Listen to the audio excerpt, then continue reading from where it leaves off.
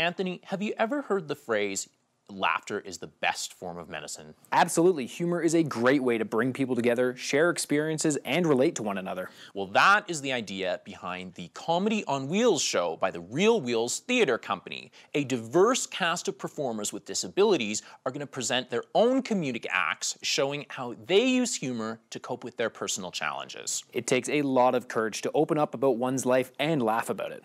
I had the opportunity to attend a Comedy on Wheels rehearsal to learn more. People with disabilities are people too. They are part of society. They shouldn't be disrespected. They shouldn't be shunned away. Just because they have disabilities doesn't mean they can't do anything. They're still able to do whatever they want to do and whatever they put their minds to, and society should just accept that. Professional actor Martin Thompson is part of a cast that includes members of the disability community who have put their minds to making people laugh. As a member of the Realwheels Comedy on Wheels production, Martin, who is a below-the-knee amputee, has found laughter a helpful ally against life's challenges. I was bullied in school when I was young, learned to fight at an early age to stop all that bullying, but it's how society perceives people with disabilities. We all get down on ourselves on some days, and depression or whatever, you're just feeling kind of down. Laughter is the best medicine. It truly is in a lot of ways. It releases a lot of stress. It helps create those feel-good endorphin hormones. Although a lot of fun, managing artistic director Rena Cohen says that creating comedy isn't an easy task.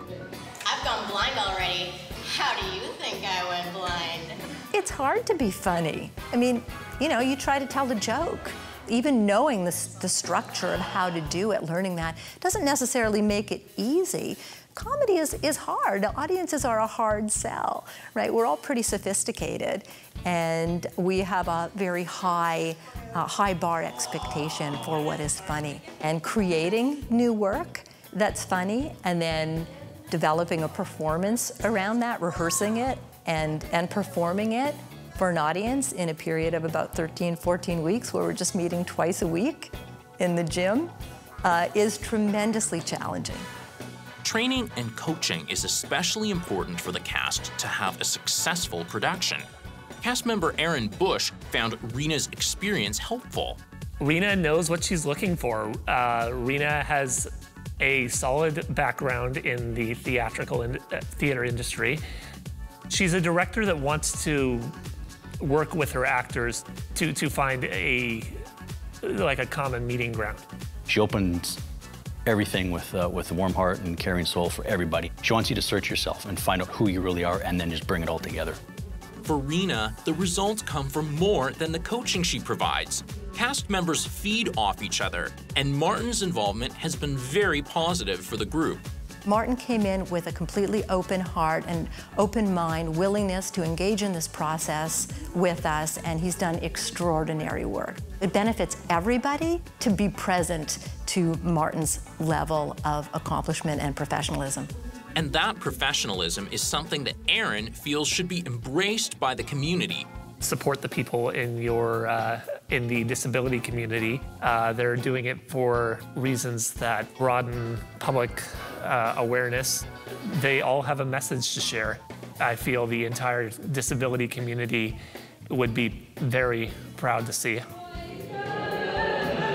There's amazing stand-up, there's very funny scenes, we've got musical comedy, we've got slam poetry. It's really a terrific variety show of the type that's very rarely done these days. Which is ultimately appropriate for a show with such a wide variety and diversity of performers on stage. After hearing from the cast of Comedy on Wheels, it's clear how important this opportunity is. Everybody is putting their heart and soul into preparing for this show. For sure. I love how the show is supposed to be funny, not inspiring, but I bet it'll get the audience thinking as well, because the stories are very meaningful. Comedy on Wheels runs from Thursday, May 18th to the 20th at Performance Works on Granville Island. It will be audio described by Vocali and accessible through ASL. And shuttle buses will be available to and from the venue.